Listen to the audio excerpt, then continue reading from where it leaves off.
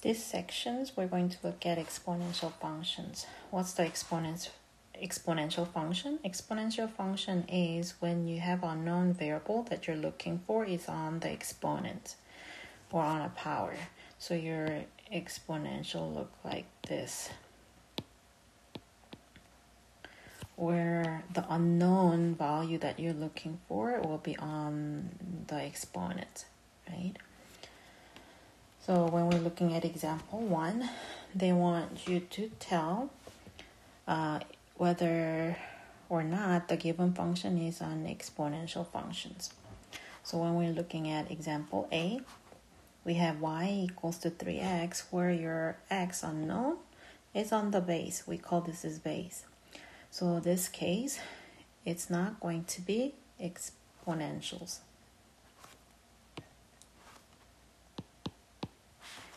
What about B? Is this exponentials? Where is your unknown variable x? Your x is right here. This is again on the base. So that's not exponentials. What about next one? Where is unknown variable? Your unknown variable is on the power. That's when you call exponential. So this is yes. So the last one, it's going to be also yes, because your exponential is right there.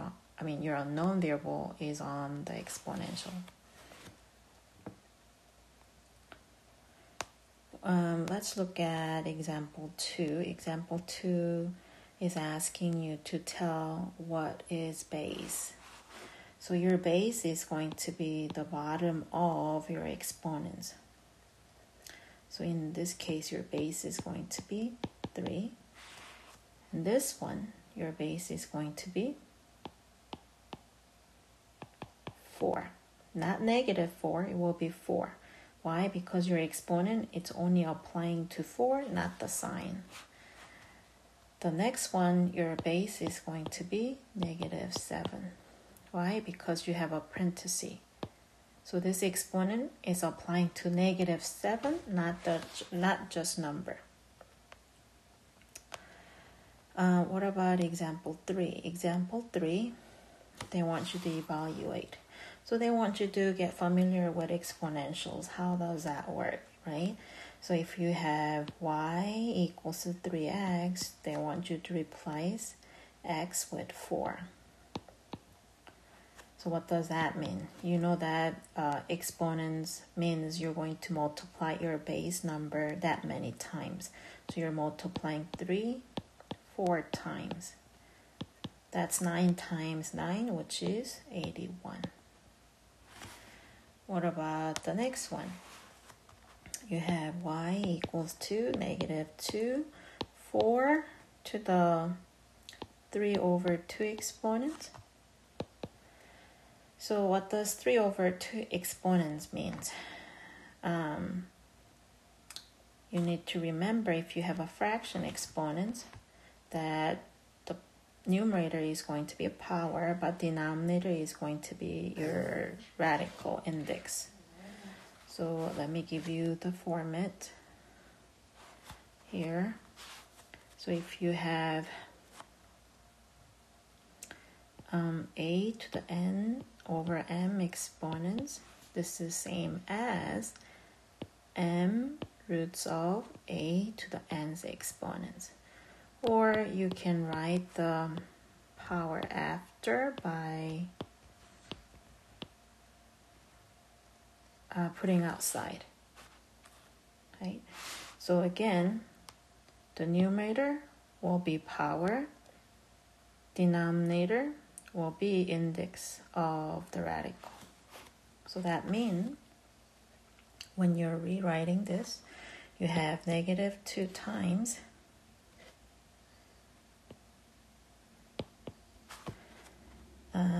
that will be square root of 4. And I know I can reduce this 2, so let me use the power outside. So that's negative 2 cubed. So that's negative 2. 2 cubed is going to be 8. And negative 2 times 8 is negative 16. Let's look at two more. What about if you have y equals to 3 times 2 to the 3x exponents, and the x exponent we need to replace by 1/3.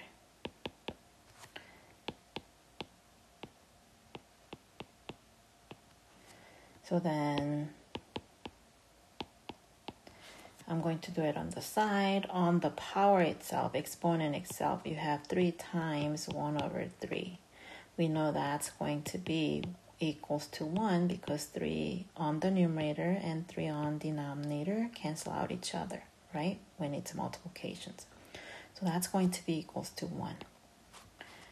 Which means it's basically you're multiplying 3 times 2, 6.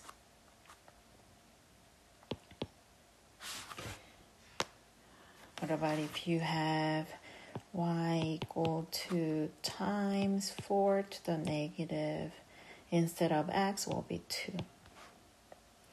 What does the negative exponents mean? So when you have a negative exponent, you wanted to get rid of that negative sign first. And when you're getting rid of negative signs, you need to flip the base. So let me give you an example on the side.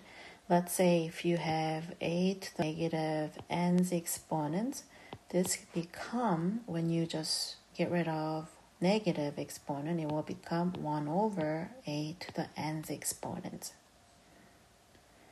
So negative exponents will flip the base. If the base was on the denominator, when you're trying to get rid of that negative exponents, it becomes numerator. So that's how you can think whenever you wanted to get rid of negative exponent. If it was on the numerator, it become denominator. If it was on denominator, it will be on the numerator. So this one, 4/1, it's on the numerator, so it become 1/4 square. Just getting rid of the negative by itself.